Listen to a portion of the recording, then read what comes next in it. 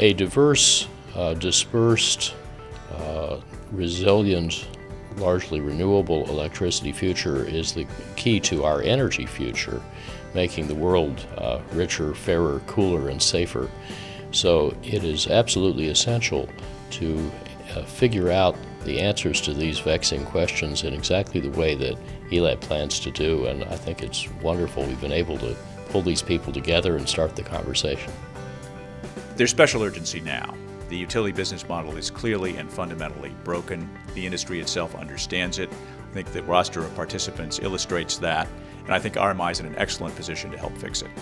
We need the eLab because transforming the electricity system from fossil fuels to efficiency and renewables is not easy. So it's really critical that we find a way to engage stakeholders from across the electricity system to come together and really develop new, innovative, and practical solutions that have a chance at really moving the industry forward.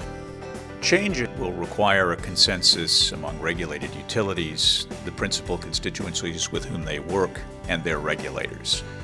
The composition of the Electricity Lab is well suited to begin the critical negotiations that will ultimately determine whether these changes are possible. It is not easy to introduce fundamental shifts in the utility business model. I'm participating in eLab because the industry is going through a lot of changes. We're changing the way that electricity is produced, the way it's consumed, the way that consumers can control their electricity consumption. And there's a lot of technologies emerging in the marketplace.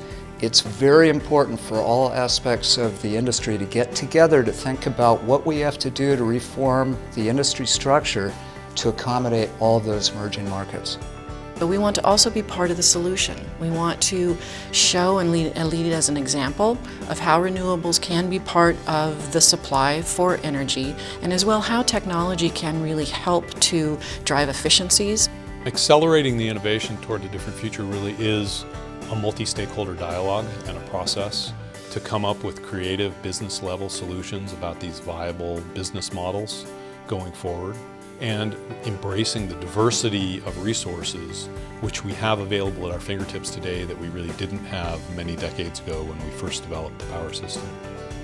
I've been working on these issues for about 40 years, and this is the first time I think that such a broad spectrum of thought leaders in the electricity industry has ever been together in one place, thinking through what the next industry is going to look like and how to get there from here.